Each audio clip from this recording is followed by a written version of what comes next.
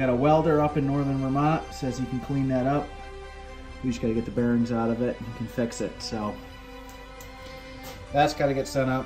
Gotta get it cleaned up, all the bearings out. Obviously get that off, and we'll get the chain adjusters out, get it all cleaned up and sent up to him.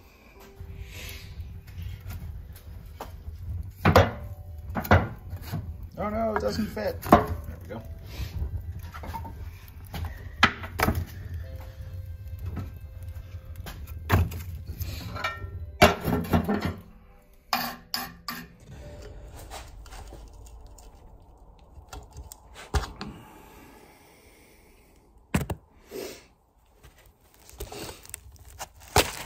Okay.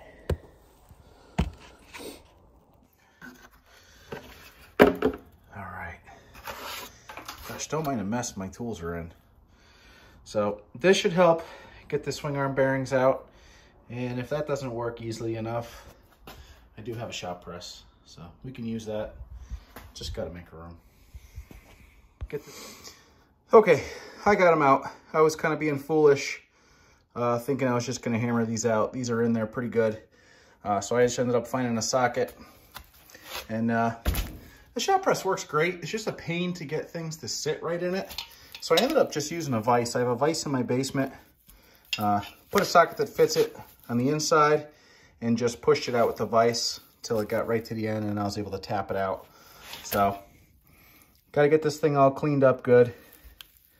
I do need to still get this out and pull everything off, and then yeah, we'll get this up to the welder and get this big mess cleaned up. Look at that. Yeah.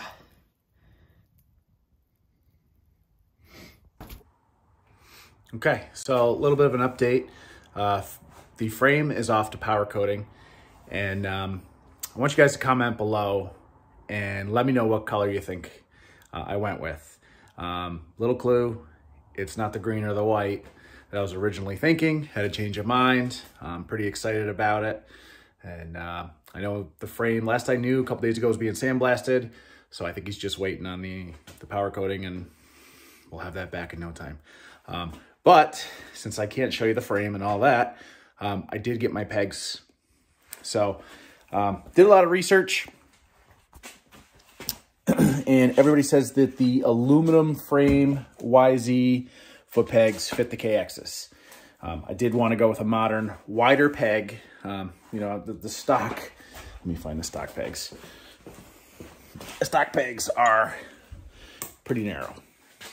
And they're old, and they're just nasty looking. We don't want that on one of these bikes. So, all right. So yeah, let's open up the new pegs. Okay.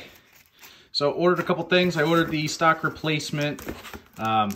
Just what I ordered, the pins, and I got that from Rocky Mountain. So that's just boring hardware stuff. These are the pegs, and these are just like the cheapy eBay pegs, but you know, for $35, like, let's try it, you know?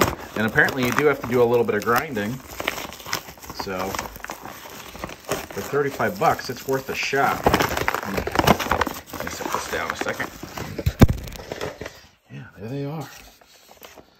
Oh, that's not bad for 35 bucks. Those are some pretty good looking pegs.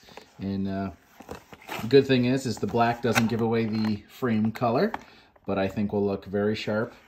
And yeah, so I'm very excited. Also, subframe, along with the swing arm, are going to be vapor blasted, and that's coming out really, really good.